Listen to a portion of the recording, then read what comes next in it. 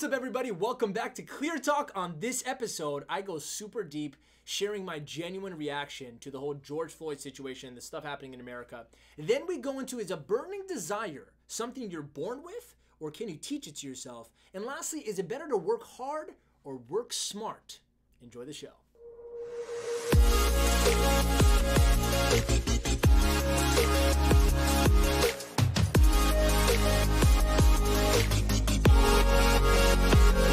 Welcome back to Clear Talk. This is the #1 show for entrepreneurs who need clarity. I'm your host, Armin Shaffi. Welcome everyone on Facebook right now. And what's going on, everyone, on Instagram? Today is going to be a powerful show on YouTube. If you're watching this right now, look, if you like content to help you achieve your entrepreneurial goals or how to help you develop yourself into a business owner, a leader in your business or in your life, then hit that subscribe button and hit that little notification bell, because sometimes YouTube forgets to tell you that I just came out with a new episode. If you're on Facebook, do a quick share challenge and share this video so that more people can hop on and hear some great information that can help them in their life. So hit that share button and hit the like or heart or care button.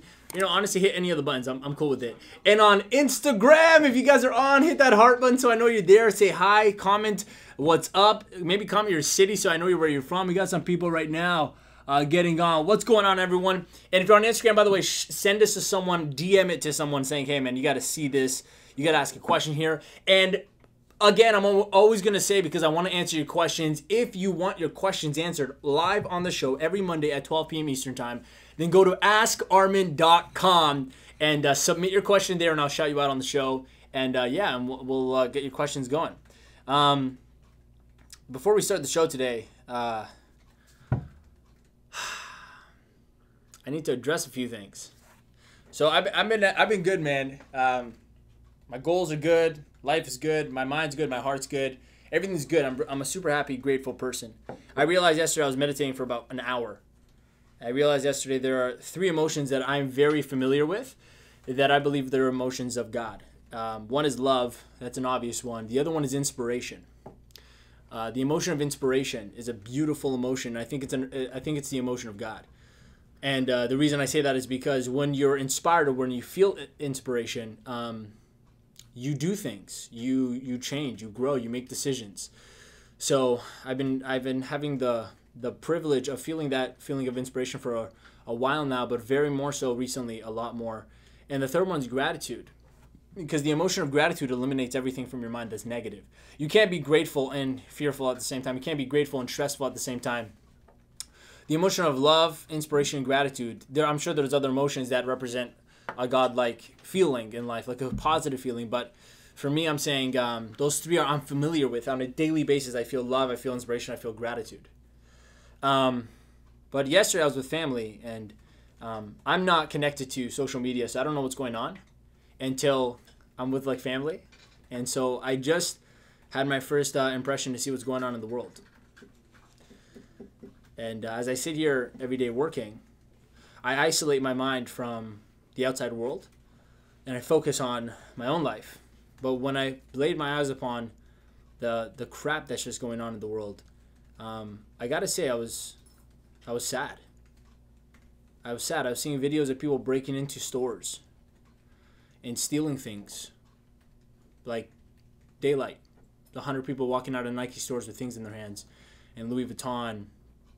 I saw one with a store owner trying to just protect his store, and at least 10 people jumped him, and he was on the ground like twisted. I'm sure he died. He looked dead. I've been seeing a lot of stuff. Seeing cops running people over with cars, tear gas. It's disturbing, eh? And my family kept saying, you know, this affects all of us. I go, yeah, I guess, but it doesn't really affect us unless you're in it, unless you choose to be in it. And you know, I just had one question, as I always have that same question: why? Why are people doing this? And my personal development, my years of studying would tell me it's because they don't have a purpose in life to be working towards, for them to occupy their minds and feel positive about that, so they don't have time for things like this. But that would be an unfair perspective to have. It's not just that. I realize over the last 3 to 4 months, the majority of the world has been isolated, like animals, contained in quarantine for their own good. I'm not saying it's not bad, and I do this because, I'm sure there's conspiracy theorists watching. But the point is, it's coronavirus, so we had to stay at home. I remember right in the first week of coronavirus when quarantine hit, I said to myself, this can either go two ways. You contain people long enough, they're either going to comply and just, lose all motives, or they're going to go so insane, and they're going to want to do anything to feel alive again. And I don't like when I'm right about things that are bad. It looks like two very dangerous emotions have mixed together, and the world is responding with it. They're reacting with it, the humanity. And I'm just going to strictly speak about America because that's where I saw it all. The emotion of fear because they're staying at home, afraid of dying. But also knowing that at any moment a coronavirus can get them and they could die. This is dangerous because when you believe this, you feel like you have nothing to lose. So you go, okay, well, if I die anyways, who cares? So you become a careless individual. You lose self-control voluntarily. You say, I don't need self-control because if there's a virus around, I can catch it at any moment, I could die. And then you couple that with a traumatic situation happening like George Floyd. And now you have a lot of people with the chemical of fear in their mind and carelessness mixed with anger, revenge, and hatred. And then you get what's going on in America today. You get hundreds and hundreds and thousands of people behaving irrationally, unintelligently, and they believe what they're doing is right. I'm not here to say if it's right or wrong. I don't really care. I don't know if an opinion makes a difference, so I'm not going to share mine about it. What I will say is this. I watched it for about 35 to 40 minutes. I voluntarily watched it. At first my brother's like, have you seen this? I'm like, I don't want to see this stuff. And he goes, well, this is happening like downtown Toronto. There's also, what are they called? There was a march. Protests? Yeah. Protest. Peaceful. In America, they forgot the peaceful part. So I watched it, and I was upset. Like I drove home immediately after I saw it. And I just sat there and I meditated for an hour. Because when I was seeing all this stuff happening, I thought, like, I'm a child of this world too. We're all humans. We're all feeling the same kind of emotions. Like, why does a person have to get to that level where they're being emotionally reactive? And I'm not saying it's not justified. Everyone has their justification for what they're doing. Black Lives Matter. I see White Lives Matter. I see someone trying to be funny saying Blue Lives Matter. I don't know who that is, but... Blues. Oh, okay, that makes sense. But the one I agree with, it says all lives matter. All lives. It's funny because diversity doesn't create peace.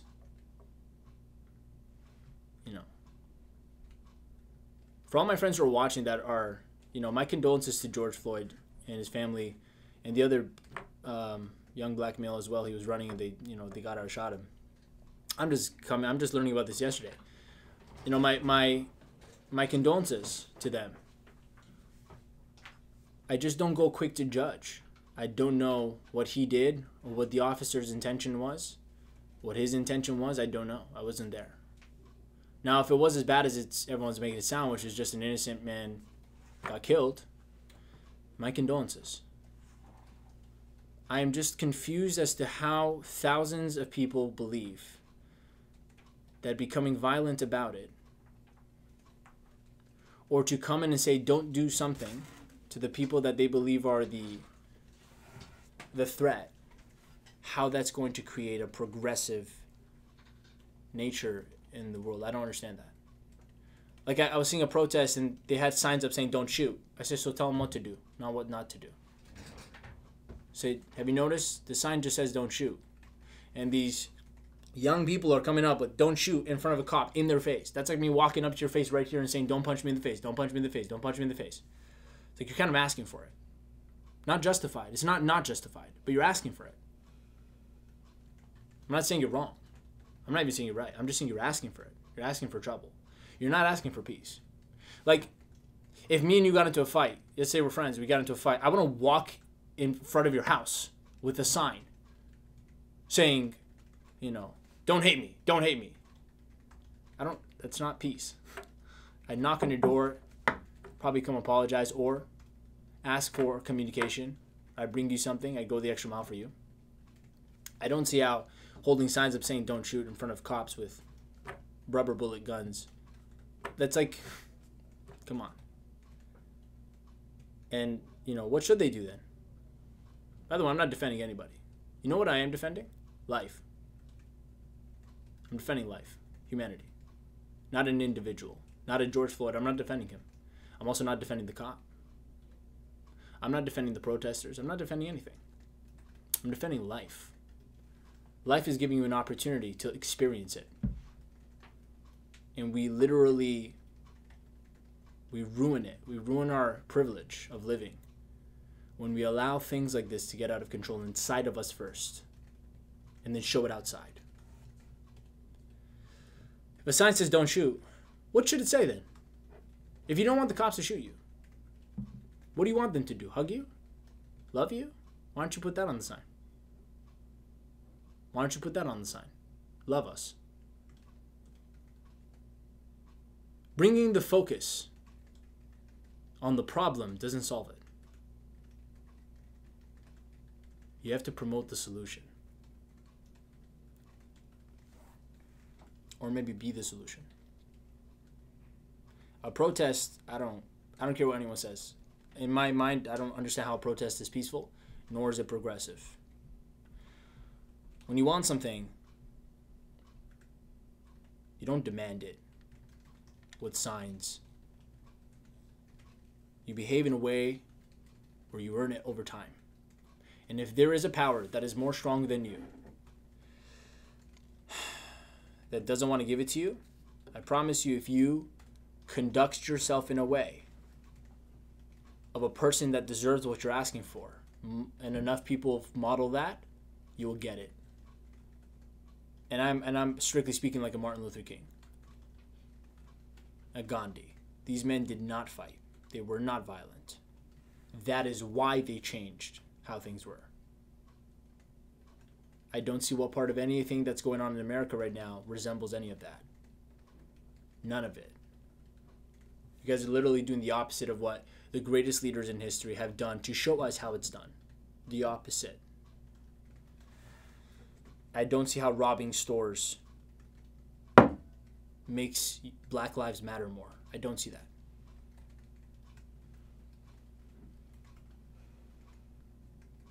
If anything, you make yourself look more bad. You don't lose integrity because one cop is a bad cop. You don't lose your character because one person did something bad and then try to make a point by getting revenge. May I remind you something? Or maybe teach it to you, because most people aren't taught how their minds work. But for you to do something to somebody else, you must first do it to yourself. I cannot give you an emotion I don't feel myself. If I want you to drink the poison, I have to taste it myself first. That means we both die. What is going on in America right now is, it's sad. Because that's like me taking out a knife and saying, I'm going to go stab you, but I stab myself 3 times before I can stab you once. Because imagine how much things I have to put myself through in my mind and emotionally in my heart for me to feel so bad that I can justify doing terrible things. Like robbing, violence.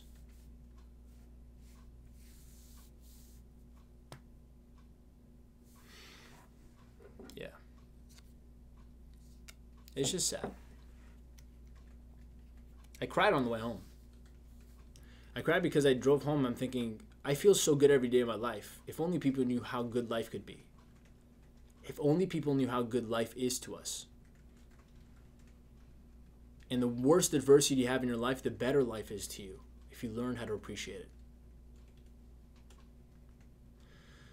I got sad. I'm like, how can I help? How can I help? How do I do something about this? Because I feel like I should do something about this. And choosing a side is never the answer. Never the answer. Because along the line of those cops you're calling a threat, you're throwing shit at, majority of them are probably good. Even if half or 1/4 were good, it still makes it completely wrong. Some of those cops saved someone's life that you would have appreciated, and we're calling all of them bad. Amongst the protesters that have graffitied themselves to look like, they're a threat themselves for intimidation, half of them are out there for wrong intention. Either because they're bored or because they want to get something for nothing. Hey, the cops aren't going to catch us. We have every right. Let's go rob Nike now. That makes you a piece of crap. If you're willing to do that with any justification, you're a piece of crap inside your own mind. As a human being, your value is priceless. But your actions with this define you as a piece of crap, because only a piece of craps would do such a thing.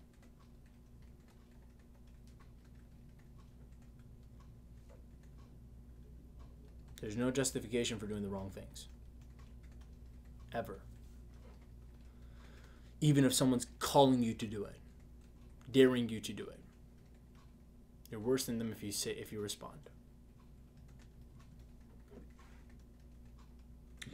In the midst of all of this, when I was watching, my brain works in a way where I go, what's the real problem here? What is the real problem here? And I realized it. I think it's been the same problem humans have always had. Generalization. It is an unintelligent way to observe things. Generalization. We make conclusions with generalities. One person does something, everyone's like this. One person is this, everyone's like this. One cop is bad, everyone's bad now, every cop. One George Floyd is an innocent man that got killed. Now every person who's with a cop is an innocent man that's being hurt. They're also the ones that actually deserve what they're getting, no? That's just one. These kind of lives matter. Generalization. Generalization and diversification. Is that the word? Diversification. Yes. You take a problem, you generalize it, make it big. The problem is you don't do that with solutions. You don't say one person's being nice here, let's us all be nice, then everyone's nice. So you minimize the good things, you generalize the bad things, and then you create diversity to create peace. Please tell me how that works. Please tell me, did you walk through the plan in your mind before you did this? All of you, every single one of you watching. Especially if you've gone protesting, even peacefully. Please explain to me how that works. Does not work. I like to model the things that worked in history. I look at the people that did stand up for justice. When I see Martin Luther King, he had all types of people, millions standing in Washington Square, wherever that thing is, in front of the. I'm not good with geography. I just remember the visual of it. The pencil. The what? The pencil. The pencil. Is that what it's called? Is that what it's called? The big stick? Yeah. I don't know. The white stick. It's in Spider-Man, actually. It's in the movie Spider-Man. Sorry. That was inspiring. That man changed the world. Because he proved to people with peace, real peace, by behaving that way, that look, we can all be together. Gandhi wanted to get Britain out of India. He didn't do it by fighting them. He did it by just saying, I'm going to do nothing, just leave.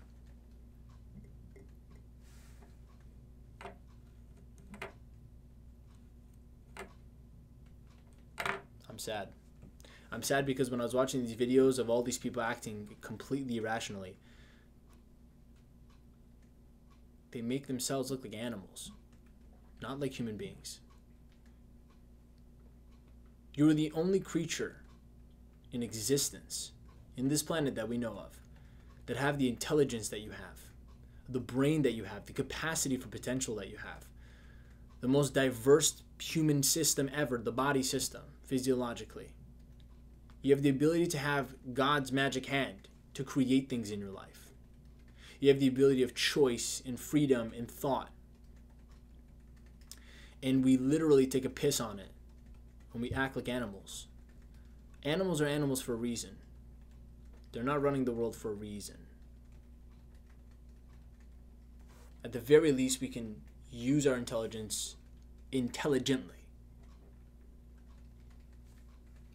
And you know, as I sound like I'm accusing, and it sounds like I'm, you know, trying to point a finger, I'm really not at any one person.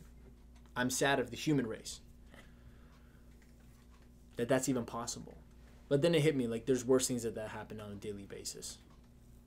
I guess I've never let it affect me in a way until it's like close to home, like it's across my border.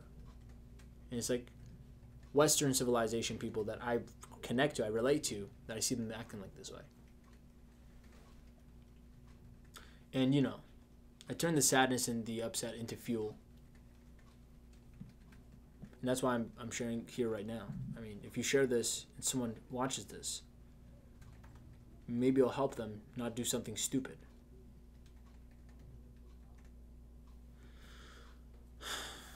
The answer is never to get back at somebody. Ever. Ever. The answer is to be bigger. To do what they do not know how to do.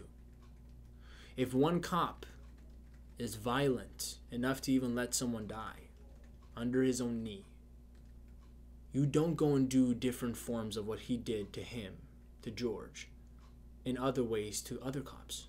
That is not a lesson. That only shows that you're saying it's okay to be this kind of person. You're not saying it's not okay. You're saying it's okay to have this kind of violence in life. Because we're willing to go with demand to the front doors of a White House or of a police station, whatever. I saw all of them.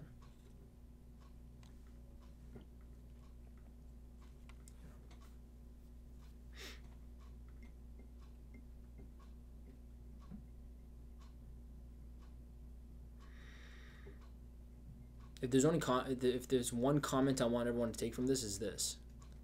Just remember, to give someone poison, you have to drink it first. All the things you're doing to whoever you think you're attacking, whether it's cops, government, white people, whatever it is, whatever you think you're justifyingly standing up against, just remember, whatever you're giving them in a revengeful way, remember this, you're giving to yourself first. You have to allow that emotion, that thought, that poisonous feeling inside of you rot your own mind before you let it even get you to do something about it. You have to let it rot you inside. Because a person who has complete intelligence, peacefulness in their mind, they don't even know how to get to a point where they can even do something like they're doing right now. A person with true self-control doesn't even get to the point to want to go protest, break into a store, throw things at cop cars, light things on fire in the middle of a street as if we're barbarians. What does this prove? That we're not as smart as we think we are. We should act smarter, no? You know. Like I say, my condolences to the people who have died. But every day people die. Children die. And they get abused in different ways. Middle-aged people die. Old people die. Those are types of people. Black people die. White people die. Iranians die. Middle Easterns die. Asians die every day. People are going to die. We can't stop that. And they die for very unjust reasons, way worse than George Floyd. George Floyd was on Western soil. He even had the freedom to do whatever he was doing before that day. He's probably living a pretty good life next to the person who has zero in another country that's dying, even though they really did nothing. Person who's dying of starvation and thirst, that person gets beat up and killed as well in a different country. We're not protesting for them. Because we can't protest. If we had to protest for every wrong thing in the world, no one would be doing anything but protesting the entire day, every day of their life, and the entire cities would be filled with people on the streets because there's too many things to protest about. That's why protesting is not the answer. Protesting doesn't do anything. You might get a couple small wins because you demand something long enough, make enough noise and disturbance that they say, screw it, let's give it to them. But that is not teaching yourself or anyone else any great lessons. If you're raising your own children, you don't teach them to come at the door of your house knocking every day and yelling and screaming with signs, telling me, Mom, Dad, give me what I want. Would you raise your children like this? So if you want to teach a child to stand up for things and ask for things in life this way, you shouldn't be doing it yourself. The time spent protesting, making signs, doing all these things, if you spent the same time trying to intelligently come up with solutions and bringing people together in harmony to work towards a solution, becoming the solution, doing things, creating things that can help the solution, you would get something way faster than what you're doing now. Because what you're doing now, if you didn't notice, my friends, is only creating more problems. You're bringing cops out on the streets with you. You don't end a war by starting battles. That's not how it works. So, if you're watching this and you have an opinion about what I'm saying, that's fine. I'm cool with that. Do you know what I see? You know, it'd be really nice, guys. I see one day where there are more intelligent people on the streets thinking in a harmonious manner, thinking in purpose, thinking with the emotions of God, gratitude, love, inspiration, peace. I do believe there's a world where this could happen. But it's probably the most difficult thing that could ever happen because people have to put aside the things that they think are them, like their own egos, their fears, their belief systems about why things should be right or wrong or this or that.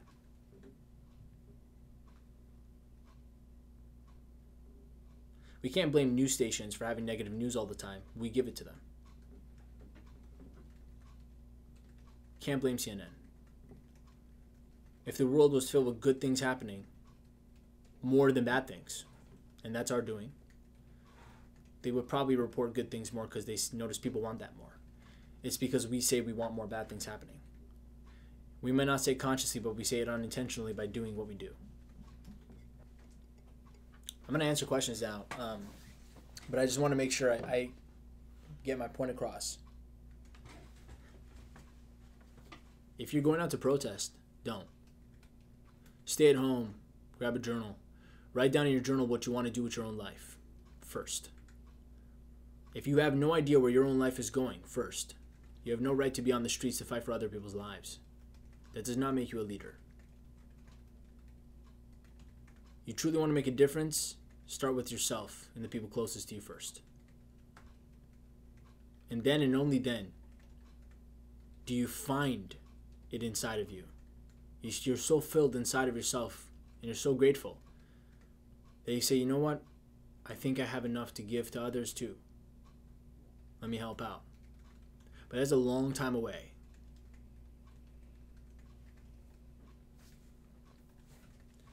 Act like the solution. Don't yell it. Don't write it on signs. Act like the solution. Don't preach the solution. You guys want peace, right? You guys want every life to matter, right? You want equality, right? Walk like the solution. Be an example of it. You say, Armin, but that's hard. There are bad people in the world. Yes, there are bad people everywhere. There are also good people. The question is, which one do you want to be? You become one of the bad people if you decide to behave like them. I was having an interesting conversation with people on the weekend. And it was a conversation about when someone behaves a certain way with you, you should behave the same way back to teach them the lesson. I said, you got this all wrong, my friend. The way they're behaving with you, they think is right. Isn't that the problem? They're saying, look, this person's like this with me. So I'm going to do the same thing back to them to teach them a lesson. You got it wrong. They think what they're doing is right. So if you do exactly what they did to you, they're going to think they were even more right. Because look, now you're even copying them. They have the reasons for doing what they did to you. They said, no, but they have to learn. I go, no. They don't learn. Just because they treat you a certain way, you treat them back the same way. They don't learn anything. They only learn that what they treat people like is normal then. You're only validating their behavior. They said, so then what would you do? I said, simple. I would do exactly what I would do is the right thing to me. I would go above and beyond for them if they always try to do a little bit for me. Then I show them what it even looks like. And if they don't acknowledge it, that is not my problem. But I'm not willing to sacrifice and cost me my character to try to teach someone else a lesson. Someone comes and slaps me in the face. Person says we should slap them back so they learn. Learn what? That slapping in the face is okay then.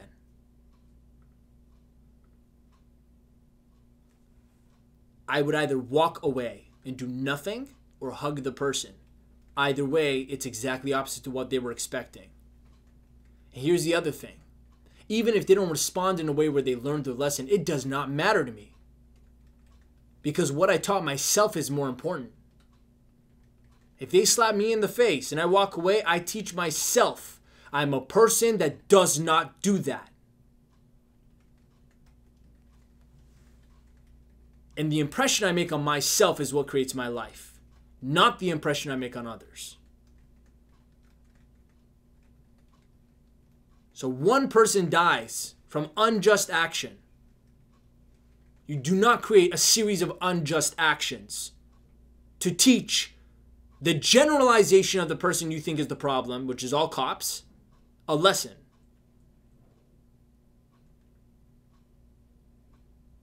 You become even more peaceful. You take out all the cops you see that are good, doing good things, and go do even more for them. And they go, wow, people are beautiful. Whatever your thinking process, just remember,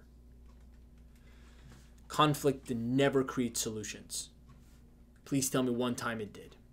Never. Conflict might arise a movement. Conflict might create some type of emotional bond with a group of your own type. It might create motivation in you, but it never creates the solution. You're in a relationship, you say, I really want to get closer with you, so let me argue with you every single day. I think it will make us really close. That's not how things work. You don't get close with people in a relationship by wanting to argue and criticize them every day. Connect the dots. It makes no sense. You're doing it by being a loving person to yourself and then to them. Yeah.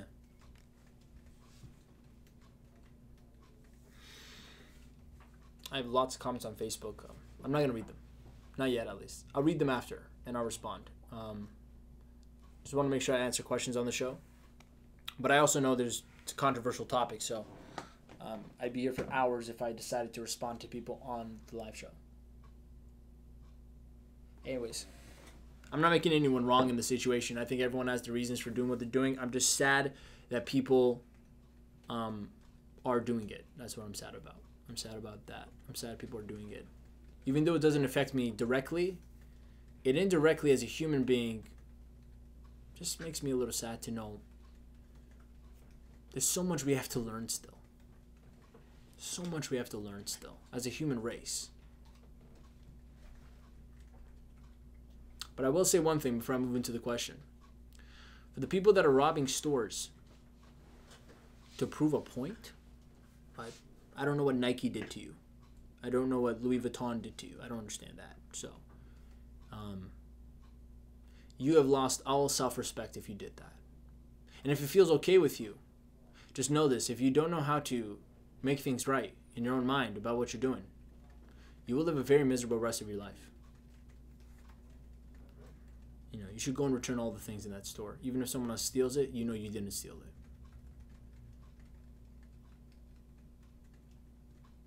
Terribly poisonous mindset to justify criminal action. Terribly poisonous. There's no justice out of that. You're only proving that injustice only exists. That's what you're doing. So, remember these two words. They're the start of every miscommunication and problem. Generalization and diversification. Generalization means you take one thing and you make it a consensus. This one person did this. All people like that person is like this. Interesting. Very intelligent way of thinking there. I'm sure if you opened your own eyes to what you just said, heard yourself, you would say, yeah, that's not really true, actually. Yeah, it's not true. You live like that, you're going to have a terrible life. You're the one paying the price for it, by the way. No one else. No one else has to live inside of your mind. You have to live inside of your mind. So be very careful what you decide to do inside of there. It's like taking a piss on your own pillow, sleeping on it, and complaining about the piss smell. It's your piss, my friend. And diversification is the second word. Conflict, disconnection, dividing, never creates peacefulness. I don't know what book you're reading. I don't know what video you watched. I don't know what leader you're trying to model. It has never worked, it never will work, and it never can work. You know. And I speak directly to the people that feel justified for doing bad things right now. And I know you know who you are. There's no BS here. There's no BS. When you hear my voice and you feel something inside your stomach, you know I'm talking to you then. If you don't feel anything, then you're part of probably the same thinking as me.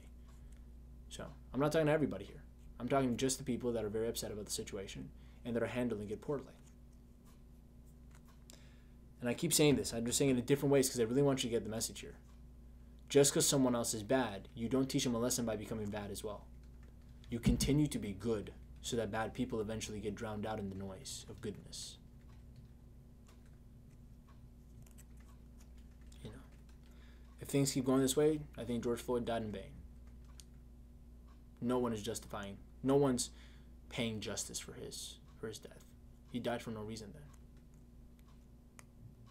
He died for you to make a joke out of his name. You're fighting for him, right? Fighting for what he stands for, which is an innocent man that was killed for no reason. Well, if you handle it this way, you're proving nothing. He did nothing.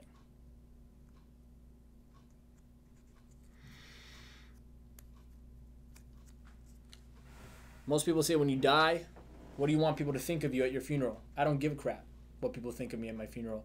I care more about what I think of myself at the last breath I'm taking. So if what you're doing makes you feel good about yourself, then so be it. Some of you are very good at justifying. So you can kill a person and think it's okay. I'm sure that cop probably thought this way. That's why we can't blame anyone. I can't blame anybody in this situation. I can only make you a little bit aware of how it is, what it is doing to yourself to be this way. It's just sad.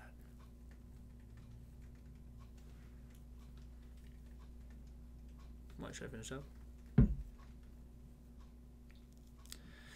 Don't drink the poison to give the poison to someone else.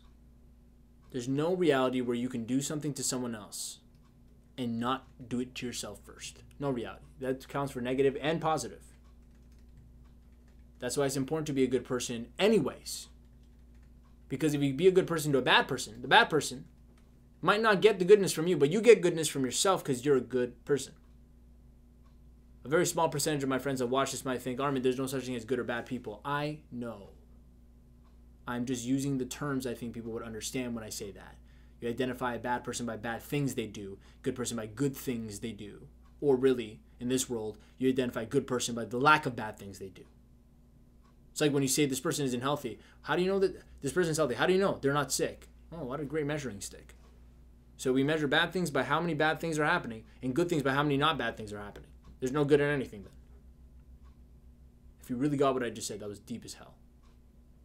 But that's how the world thinks. And that's why, there's no goodness in their mind.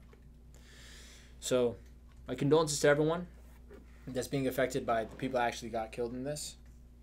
My total disappointment to all the people that are poorly handling this, especially the ones that are using this opportunity to take advantage, stealing, robbing, fighting for fun, just because they're bored.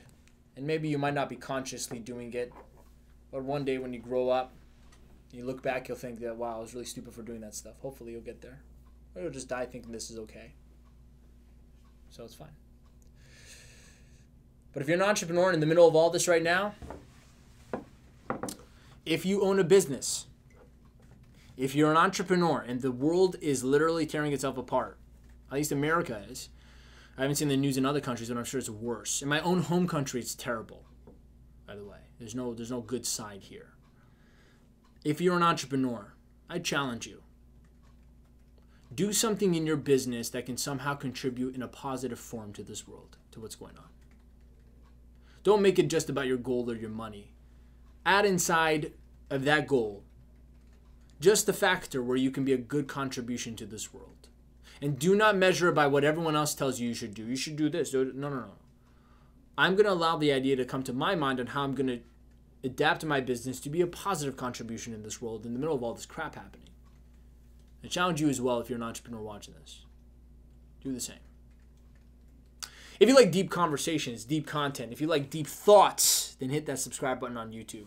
That brings you content every single week, just like this. And you know, every time something happens in the world, we're going to address it, and we're going to address it from an entrepreneurial perspective and a leadership perspective, and hit that notification bell so that you get some notifications when I go live.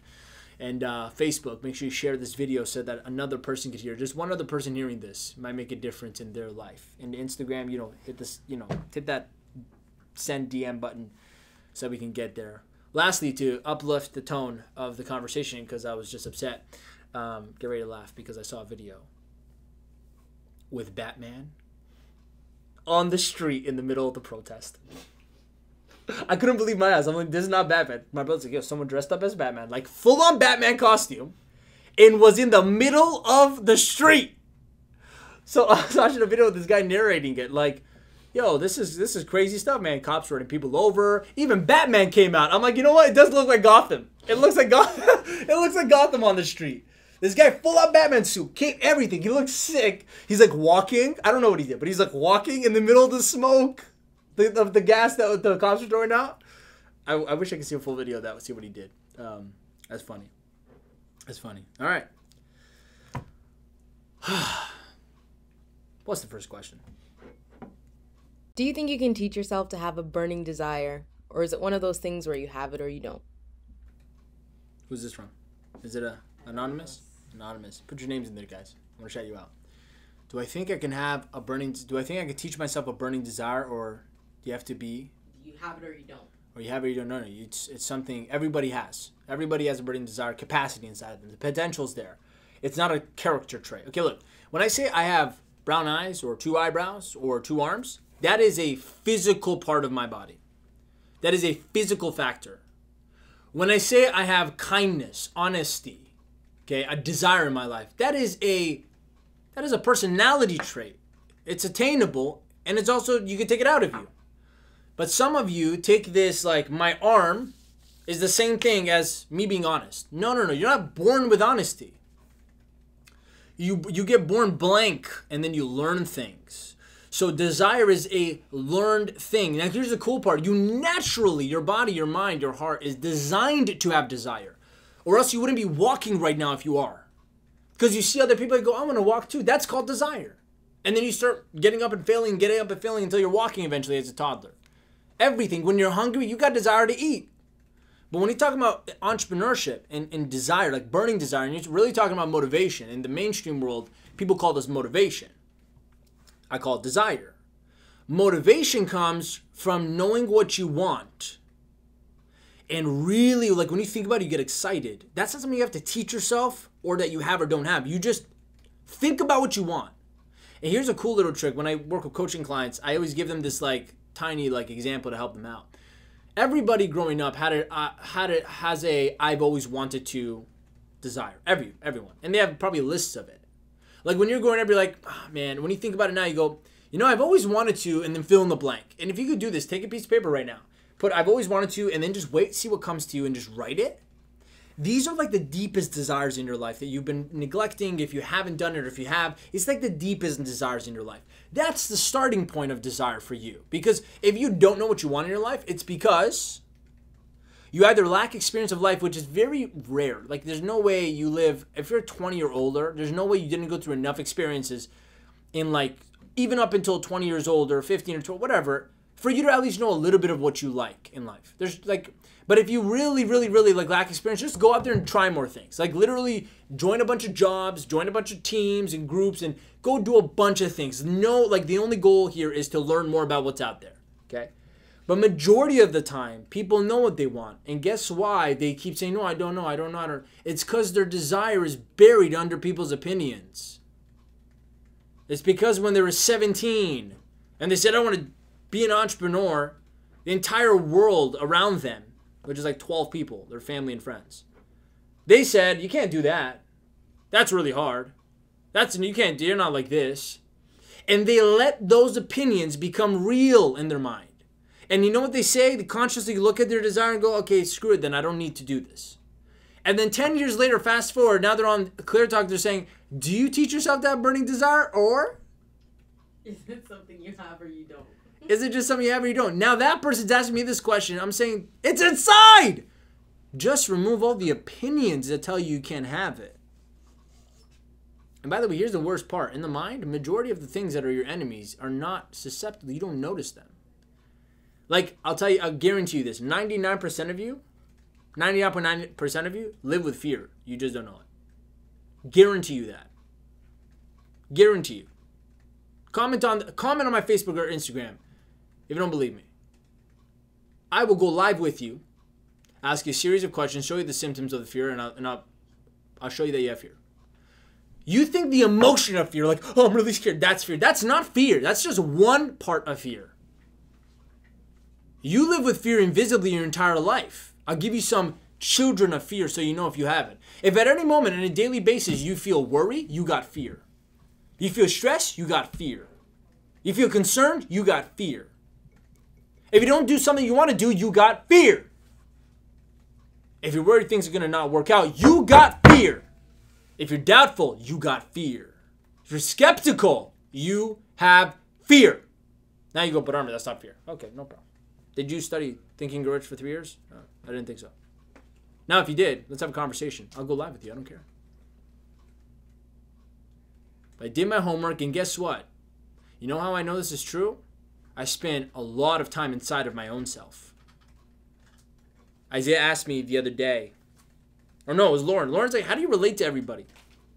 How do you always relate to everybody? I feel like everyone you talk to, Armin, every time you have something relatable to them, I'm like, simple.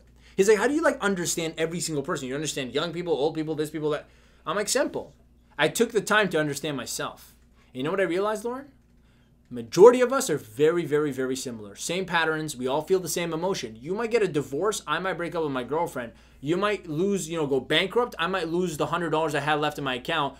They might be different situations, but we feel the same emotion. I feel either heartbreak or I feel stressed or worried.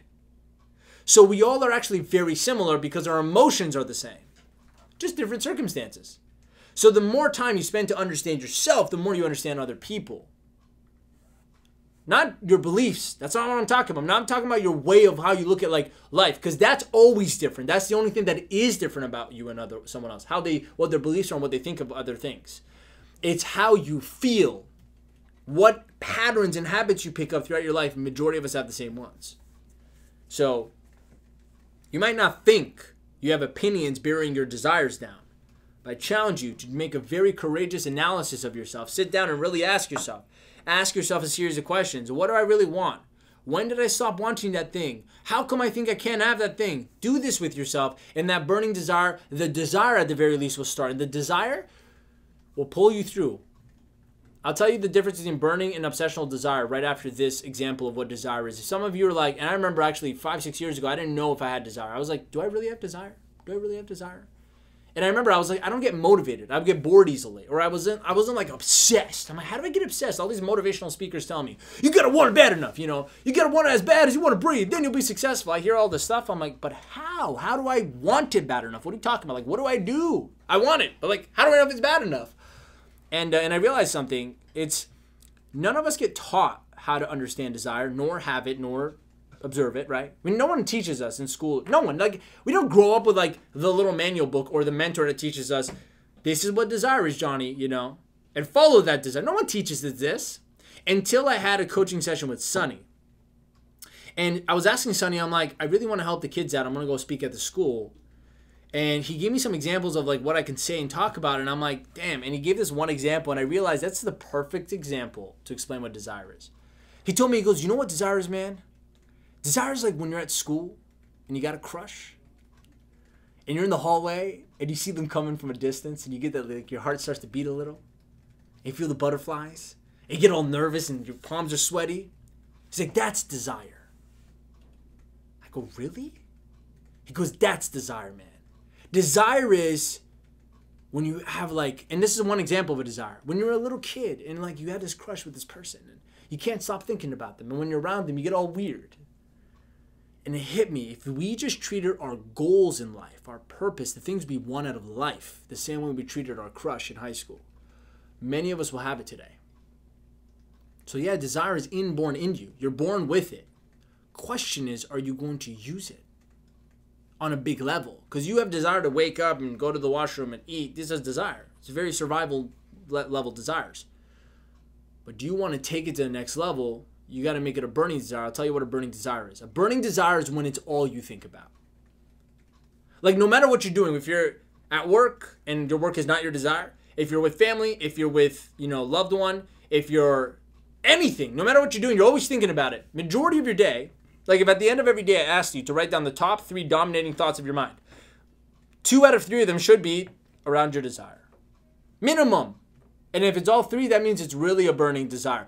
I mean, no matter what, you can't stop thinking about your desire. Now, your desire could be anything. For me, it's my goal in my business because I know the goal in my business I have will get me the seeds of all the other things I want in life, right? I have a monetary goal in my business, and from that monetary goal, I know who I'm going to become. I know what I'm going to do. I know what I'm going to have. I know what I'm going to be able to experience in life from that monetary goal in my business. So I've associated a very singular purpose, one goal with my business that can give me all the other things I want. This is how you should set a goal.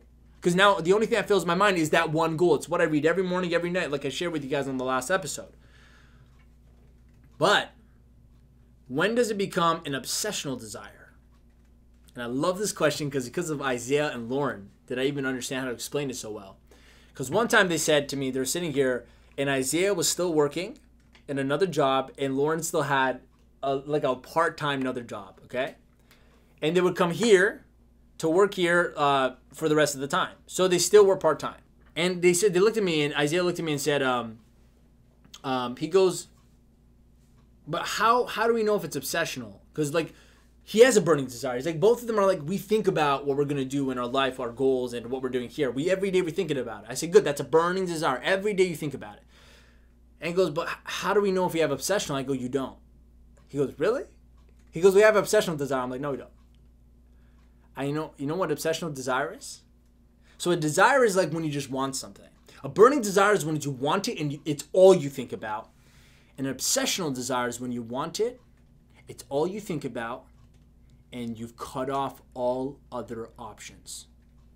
Now it's an obsession. What do I mean by that? I looked at Isaiah, I said, you still work, don't you? He goes, yeah. I'm like, as long as you have that job, it's impossible for your mind to get obsessed with the goal of working here and what you're going to do with me. I looked at Lauren, I'm like, you still working? She goes, yeah. He goes, as long as you have that job, it is impossible for you to get to the obsessional level because every time you get up to get obsessed, you have to go to work. So there's no way. You might think about it during work, but it's obsession when you have no other option in your life but to achieve your goal. And that's why they say the emotion of sex, love, and romance is the most powerful because the strongest desire in the human body is sex. That's the strongest desire. The wanting for sex is like the most strongest desire there is. Desire, not emotion, desire. The most strongest emotion is love. But the strongest desire is when a man or a woman really wants, sexual expression. That's why so many stupid things happen because a guy who doesn't know how to control his own thinking when he wants sex, he'll do stupid things because he doesn't know how to control because it's the strongest desire. But guess what it does to him? It makes him obsessed. Now imagine you mix jealousy with love. Oh my God. And in sex, terrible because it's the most strongest desire. And what they do is they cut off all other options. I want to be with this person only. It's all they think about, this person only. The moment now something threatens it, jealousy, their whole mind is in shambles. I'm good. I'll tell you if it goes to 1 hour. So it's only an obsessional desire when you cut off all other options. And I go, Armin, that's hard. I go, yeah, I know. That's why it's called obsession. It's not easy. And only a very small percentage of the world gets to an obsession level. Those people will do some serious, crazy stuff in the world. Doesn't mean you have to be like them. If you have a burning desire, you'll also get you'll get very far in life because it's all you think about. Eventually, you're going to achieve it. But it'll just be a slower journey. If you only have desire, you may or may not get it. Because desire on its own is not strong enough to take you somewhere. It's strong enough to get you to do things, care about it. But the moment it gets hard, you quit. The moment you have another option, you quit. The moment another desire comes or fear comes, it's stronger. But see, fear has no chance against obsessional desire. No chance. Because you have also eliminated the option of fear in your mind. But even with a burning desire, if it's all you think about, you can still let fear or doubt come in and go, maybe I can't have this because look, I still have that other option. You see what I'm saying, guys? So especially in entrepreneurship, if you really want to get to your goal faster, I'm not saying it's the make or break, but faster, you must become obsessed. And I just gave you the exact formula roadmap for that. Literally cut off all other options. All other options, with like intelligence. If you have kids, you don't cut off your kids as an option. It's not an option. Like I'm saying the optional things. Like if you really don't need a job and you could figure it out if you were just put on the line, do it. It's a good thing. So at one of the episodes, someone asked me, is it responsible? Is it irresponsible to quit my job and pursue my passion if I have bills and family and a family? And I said, yes, it's irresponsible if you don't know what you want. But it's totally irresponsible to stay in a job if you know what you want and you're wanting to get and you're committed, because now you're just wasting your time in a job. You're holding yourself back. But if you're not clear on what you want, you don't really want it, it's not a burning desire at the very least, don't. You have to be at a burning desire to get to obsessional to cut something off. You can't just be at a desire. Now you got all the, motivated idiots. I was a motivated idiot. When I was 17, 18, I came right out of high school. I'm like, I'm going to go straight to business, become, rich. I'm going to get into sales. That's how I thought. And I didn't have a burning desire. I just had a desire. Because I really didn't know concept of life yet. Like, I didn't really know what else is out there. So I threw myself in the middle of, like, an ocean, trying to learn how to swim. And for a long time, I had a desire. But I kind of had these safety nets where I'm fine. It wasn't like other alternative things to do, but it was like I was comfortable. I had like family to care of me, this. So I didn't have a burning desire. Sometimes I thought about this, sometimes I thought about that. It wasn't until I got really consumed because I kept thinking about what I can get from what I want. I'm like, damn, that would be exciting. And then I said, screw it. At 18, I flew out. I was 19. I flew out to Vancouver. I lived on my own for 4 months. I disconnected myself from family, from everything. The only option I had was to succeed. And guess what? The first month and a half was hell. It was terrible. I was terrible at sales. It was just bad. I was having a bad time. And then at the last 2 months of the 4 months I was there, I made all the money I needed to pay my debts off. I even bought a trip for my family to go to the Bahamas with me. I turned my life around because I put myself on the line. There was no other option. I couldn't not make money. I lived on my own. I had to buy my own groceries, everything. So I moved out on my own at 19 years old, living on my own, and the company was taking care of us there. So, you got to be able to do stuff like this. If you can't do this stuff, you can't take these risks, then no, you can't teach yourself to have desire. Does that make sense? Okay, so that's desire. That's my answer for desire. What's the next question? Next question is, do you believe in the term work smarter, not harder? You